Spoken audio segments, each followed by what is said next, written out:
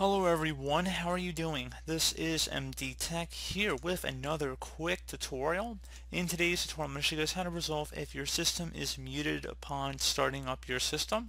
So this should hopefully be a fairly straightforward tutorial, and without further ado, let's go ahead and jump right into it. First thing I would suggest would be to go check your sound icon near the bottom right corner of your screen. So if you notice a little sound icon, it might say speakers muted. You want to go just left click on that and then just drag it over to the right to turn it on. So again, pretty straightforward process on that. And if you don't see it down here, you might have to select the little upward facing arrow. It might be a hidden icon basically, and then you just would do the same thing through that icon.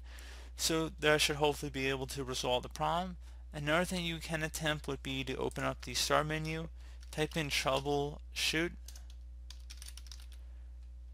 select the troubleshoot settings,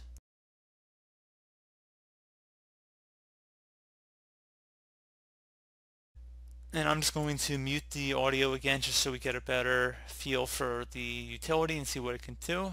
And underneath get up and running, select playing audio, find and fix problems with playing sound, and then select run the troubleshooter.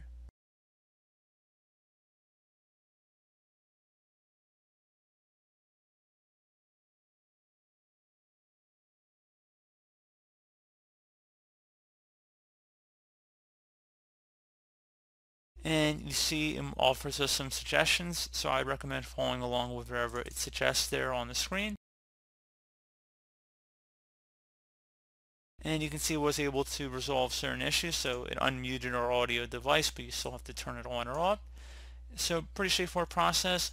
Also check your speaker too, so you might actually have to push in, there's a speaker button, you might have to manually turn your speakers on. Something also to check, and if there's a little dial on it, consider turning it up, so maybe it's been accidentally turned all the way down, even though the speakers themselves are turned on. One further thing you can try here would be to open up the start menu, select power options, select power and sleep settings, select additional power settings underneath related settings, select change what the power button does on the left side, and if there was an option for fast startup underneath shutdown settings, uncheck it, because that fast startup is likely turning off your audio. So again, pretty straightforward process there, guys. And then you just would select save. So again, pretty straightforward. Do hope I was able to help you out, and I do look forward to catching you all in the next tutorial. Goodbye.